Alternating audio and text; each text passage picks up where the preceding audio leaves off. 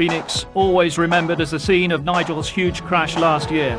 Paul Tracy took pole position for Penske, his first pole on an oval.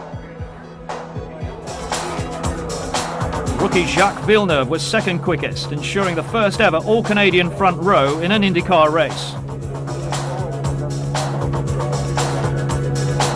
Nigel Mansell third fastest. Satisfactory but disappointing after showing peerless form in testing earlier in the week at Phoenix.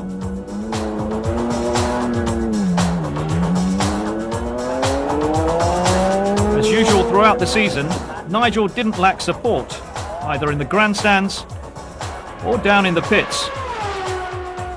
Team manager Jim McGee clocking his progress.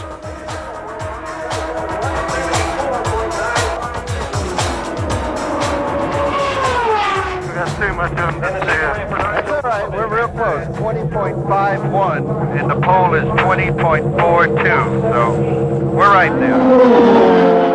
In practice late Saturday afternoon, Nigel was lapping the circuit once more, attempting to discover where those precious fractions of seconds could be regained. Then suddenly he was spinning and heading for the wall, collecting Jacques Villeneuve along the way. First choice Lola would not be ready for the race. That meant preparing the spare car. I think I can say this now because I'm not going to go on an oval again in the near foreseeable future, shall I say. I don't think you ever feel comfortable on an oval. I certainly don't. You go on an oval and you're committing yourself going into corners at 200 miles an hour. And you're going into the corners, committing yourself whereby you brake very gingerly and you try and carry your speed as fast as you can around that corner.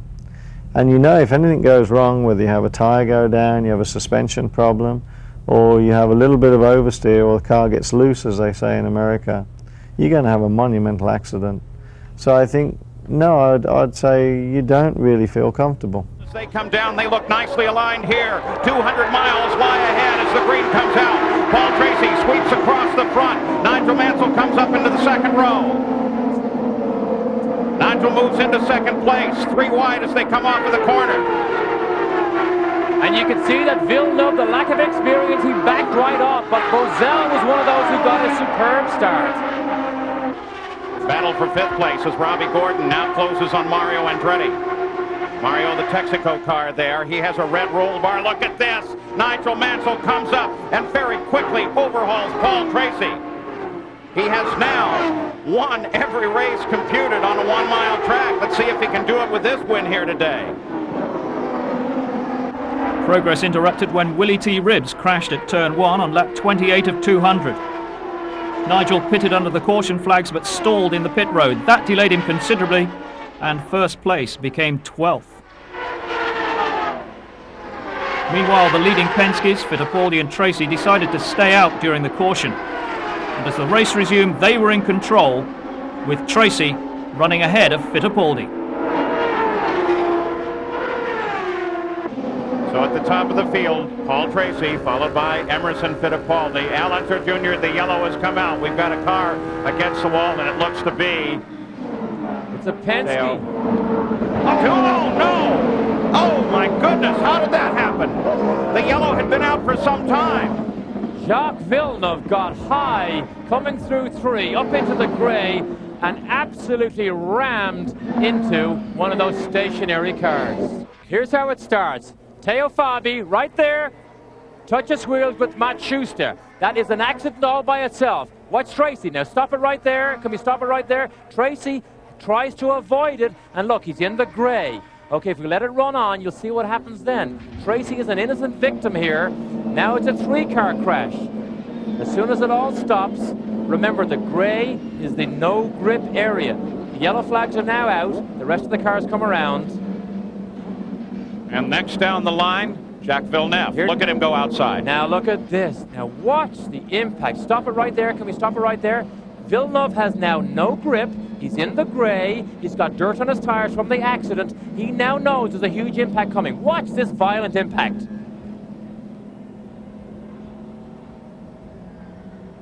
That is the scariest piece I have seen in IndyCar racing for many years. It is phenomenal that Jacques Villeneuve stepped out and walked away from that Reynard. Caution lifted. Nigel set about trying to pull back the lap lost in the pits with some audacious driving.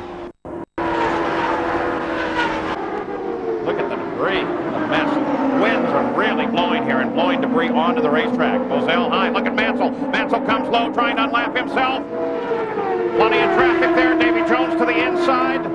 Jimmy Vasser sits to the high side, and Mansell is back on the lead lap. Brilliant move, a brilliant move pulled off by Mansell, and he did it by lining up correctly and anticipating the slow traffic on the way into turn one. Nothing like a three-rail billiard shot to get through traffic.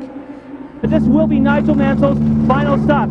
They've got the front tires off. So far, they're not expecting any changes, but we'll keep an eye up on the front. Yes, Tom Wirtz is going just very slight wing change, only a quarter of a turn. Waiting for the last bit of fuel. Nigel's on the ground. Oh boy, he doesn't kill it this time. 14.7. Yeah, there wasn't any question. He wasn't going to get that engine stalled again. Let both of the tires and out he went. Oh, he's off the road. He's off the road. He's on the ground. Oh my goodness.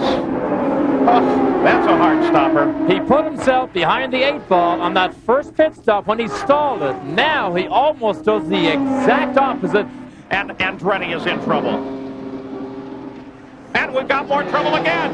Debris on the track, and it's caused some other problems. All right, this is what happened to Michael Andretti. Watch, listen. Accident is ahead. The loose wheel from Michael Andretti's car could have caused serious injury amongst the spectators. Miraculously, no one was badly hurt. But after such an incident-packed race, it was Emerson Fittipaldi who drove through it all to record the 21st victory of his Indycar career. He finished 13 seconds ahead of Alan Sir Jr. with Nigel third. Points at Phoenix for Nigel, erasing the memories of last year. But what an escape for Hiro Matsushita. Of course, I was surprised, but after I get out the car, I saw my car. I thought I'm very lucky. Very lucky indeed, because the car split in two. The engine and gearbox went one way, the chassis with you, and it went the other. Yeah, if he hit maybe this much forward, I'm gone. Did you see him coming? Yes. What were you thinking? Scary, of course. Someone on every driver's side was looking over him that day, because you could have had 2 or 3 drivers killed at that accident.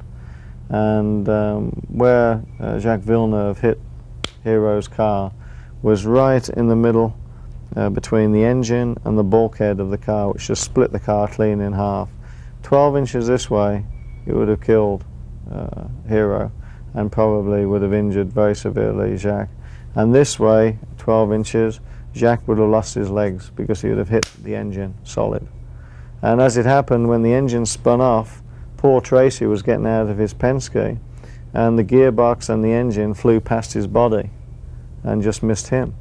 So, I mean, there you have a very good example of, now that is, you call it fate, you call it luck, whatever you want to call it, but believe me, that could have been a very tragic accident whereby I think 5 or 6 cars were put out of the race by that accident, and fortunately everybody could walk away and talk about it, and that was incredible.